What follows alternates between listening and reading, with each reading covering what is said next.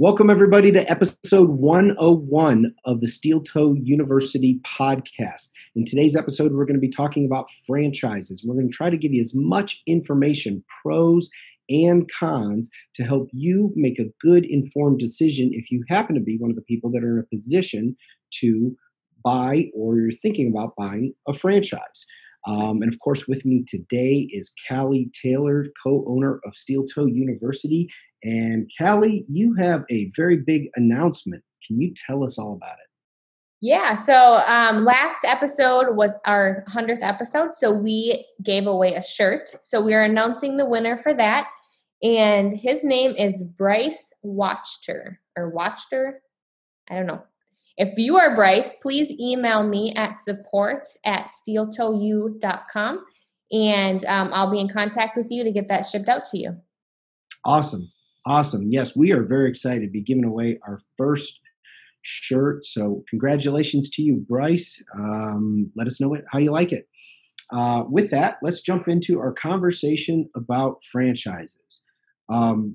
So first thing that comes to mind when I think of a franchise, because I've known people that have purchased franchises. In fact, a number of years ago, probably now 17, 18 years ago, early on, right, very shortly around the time or shortly after the time I started my business, I actually looked at buying a franchise. And I looked into a number of them and ultimately decided not to. But Callie, what are your thoughts on franchising, just in general? Is there like something that comes to mind on a gut level? On a gut level, it feels constricting. Like there's a lot of requirements that you have to meet. You don't have control of your business, which is what a lot of entrepreneurs want when they go into business, is to maintain that control. So, and it kind of costs a lot of money usually. So I don't know. Yeah, I think that I hear those points, and money being, you're going to have fees that you have to pay or royalties, and I know a lot of them work in different ways. And you look at some and you're realizing, well, some of these are $10,000 startups and some of these are $1 million startups. So I know on a local level, just looking in businesses in my area, there's certain ice cream brands and that are franchises, certain fast food restaurants that are franchises. And I really can see the value in that. I can see, like, when you attach your name to a brand that's that big, and they're like a marketing powerhouse. All of that's done for you. The systems, and this is I think the key benefit, is all the systems are done for you. In order to franchise, you have to have basically a book, and you hand over this gigantic manual. It's like, here is step by step how to do everything from scrubbing the floors to serving the customers to making the ice cream to mowing the lawns. But that comes at a price, right? Yeah, but I think a lot of people get into business. I already said this, but a lot of people get into business to be in control and to be able to determine their future. When you're in a franchise, you have control over your specific franchise, but on the whole of the whole overlooking thing, you don't really have control. If your franchise goes out of business, then what is that? Where does that leave you? I mean, you have nothing because you're blank. I can't think of one, but you're left with nothing. Yeah, I can see that. And when it comes to, you run a multi-million-dollar company yourself. I'm guessing you don't want a boss. You don't want to be told what to do, unless I'm wrong about that. How do you feel about rules and following ones that don't always make clear sense? Yeah, I mean, there's when you have, it's great when you have a system to follow because that makes things easier. But when you can't flex out of that system, when things go unplanned, it just seems really rigid and stiff. Like when things go wrong or different than you expect, you need to be able to shift and move immediately. Sometimes you can't wait until you talk to the franchise company and be like, well, this is what happened. What do I do now? Like, we need to make a decision now because I don't know, the truck's on fire. Like, what do we do? Like, what is the protocol? Can we put it out? Do we let it burn? Like, Sure. um, you need to be able to move and react with what's happening on a daily basis. And the rules, while they're good because they keep everything moving forward, they can be bad when you're in a position when you don't know what to do next. Yeah, I can. I could see that, and I'm a numbers person, and I like studying the cost structure of pricing components in the service oriented industry. So in specifically home services. So we know we have these components of cost where we have our price, our cost of goods sold, our profits, and of course our overhead. And I think the general idea is a franchise comes in and says, look, we're going to fast track you. You're not going to have to go down the road of a learning curve. You're not going to have to build marketing out yourself. We're going to do all of this for you. So your overhead, and I think where they try to demonstrate ROI is they say, in a normal company, most people, I'm sure, and this is where I kind of have a little bit of a problem, but I also get the logic is not off, where they'll go into meet with a small business owner that may be considering a franchise and say, most businesses most people go out of business within their first year, and this is what percentage goes out in their third year or within 5 years. Our brand has been around for 25 years, started off family owned. We figured out everything that could go wrong and we've addressed it. And we teach you how to give a repeatable, deliverable result time after time after time. You get uniforms, all the logos are consistent. So all that brain work that normally you'd have to do up front is taken out of the way for you for a cost, and it's a trade-off.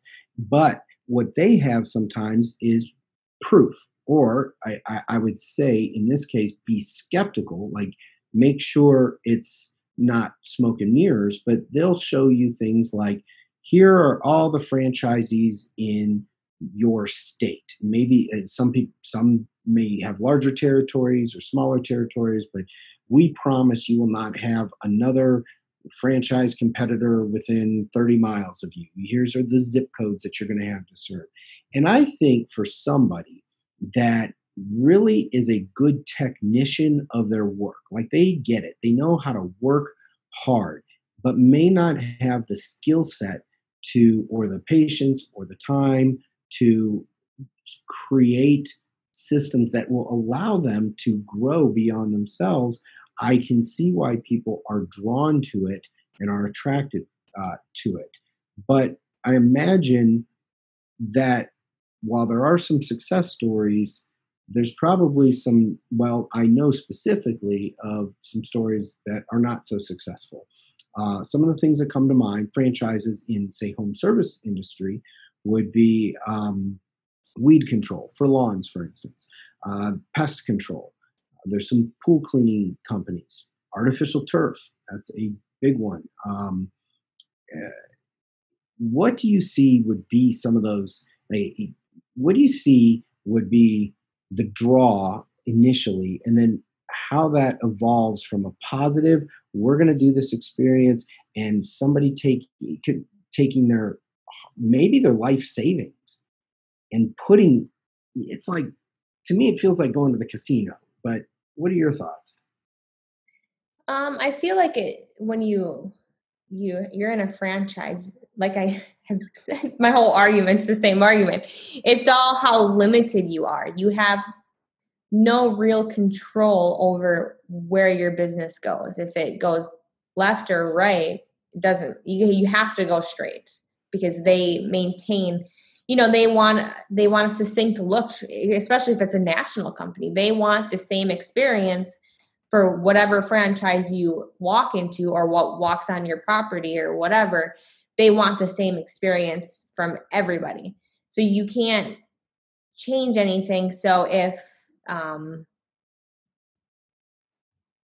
if it's just if it's something needs to be different, you're so trapped in their system. So I see the system as very enticing at the beginning, like, oh my gosh, I don't have to think, it's just done for me. I don't have to market, I don't have to like train employees. Why you have to train employees, but they tell you how to do it. You don't have to do any of the legwork and the figuring out work because it's been figured out for you. But then there's a tipping point where it's like, okay, I know everything, and you get there probably faster because you were told everything. Now I know everything, but here I see it could be better this way if we did it this little thing different, or this might be a little bit different. Or well, in Georgia, things are significantly different than Minnesota. So like, how do you take that into account when the franchise is in, say, Florida? Like, there's just different parts of the country are going to experience different things. So you're limited. And then what do you really learn by having somebody tell you everything? Like, so say you're ABC franchise and ABC franchise goes out. Now what? What have you learned? I mean, you've learned their system, so you could take that into something new. But you didn't really learn and make the mistakes along the way to not repeat those mistakes again. So you know what works, but you don't know, I guess, what didn't work before they started their franchise. Yeah, good, great point about what do you learn? Because that's part of ultimately that's such a key factor in your success and fulfillment and achievement is your failures. Um, and I'd be very skeptical to believe that a company that says we're going to prevent failures. I'm not saying that they would say those words directly, but that's kind of the concept they're trying to set up. Is here's a system where all the failures have been worked out. Now, I'll tell you a very personal story. Is my grandfather actually owned a franchise. Um, I grew up my entire childhood, as far back as I can remember. He had a Pepperidge Farm cookie route, and not only are Pepperidge Farm cookies amazing, they're even better when you're 8 years old and they're free. So I lived on mint Milanos and goldfish. Well, goldfish kind of fell to the healthy side. So after I was done eating the real junky stuff, I moved to the goldfish. But I worked with him throughout my childhood and throughout on summer vacations, and when my mom, after school for a few hours until my mom got home from work. And I learned a lot about that business. That's a very well-run company because the brand is big. And I think where I'm reconciling why I would consider a franchise in my mind would be when there is truly enough brand power in place, like Brewster's ice cream, McDonald's, I mean, Pepperidge Farm cookies. There is a market specifically for that. They are not going anywhere. Goldfish crackers are going to be around with cockroaches after the apocalypse. I mean, those are the two things that I think will survive. However, when you are playing around in the home services business where lawn maintenance companies or pest control companies get traded in and out all the time, there are some insanely creative business owners that have systems in place. And exactly to your point, what differentiates them from a franchise that also has systems in place is they can react on a dime. In a moment's notice, they can change what's not working and move to something that is working. And when the seasons are good, when the money is coming in, that's their money. They don't have to turn around and give a percentage of it as a fee to the company.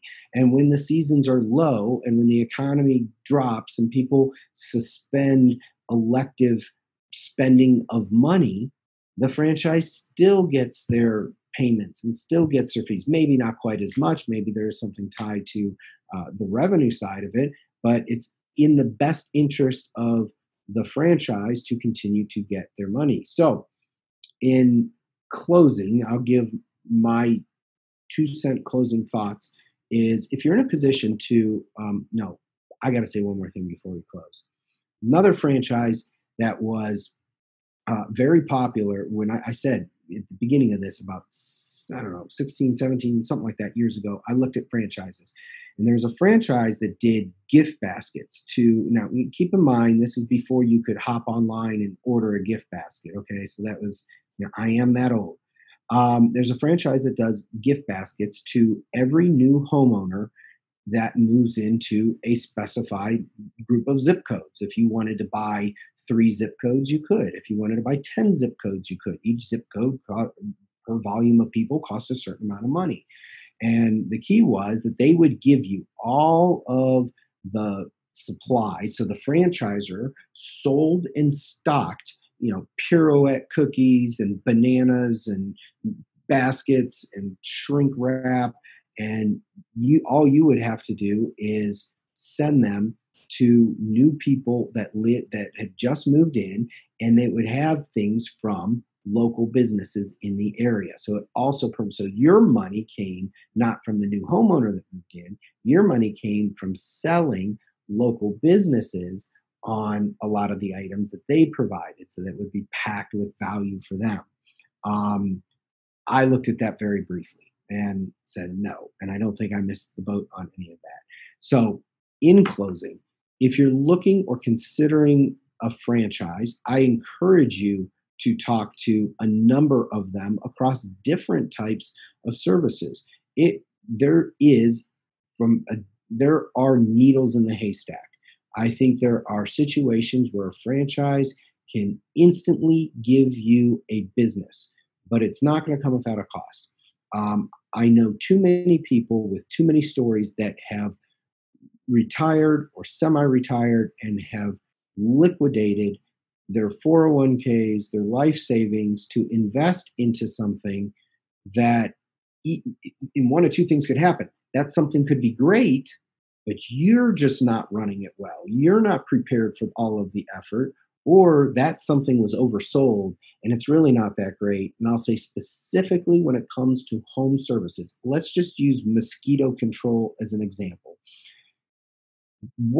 Ask yourself the question, what would prevent you from going out and getting your own customers? You've got about a year or two of entry, of getting your name in the hat and getting some marketing going. But once you do, a lot of people that are running franchises look back and say, I could have done this myself. And I don't want you to have a story of regretting that. So overall, I'm going to say minus down, thumbs down, don't go with a franchise, but that's just a blanket thing. Do your homework. Callie, what's your final thought on that? My thought would be that if you really weigh the benefits of typically, I think they typically have long-term contracts too. So that's one thing to consider. And then what happens if you sign a 10-year contract? Well, what happens at the end of the 10 years? You have to sign it again because, or you've done all that work and someone else is going to come buy it and buy by you, and they get the franchisor sells it for more. But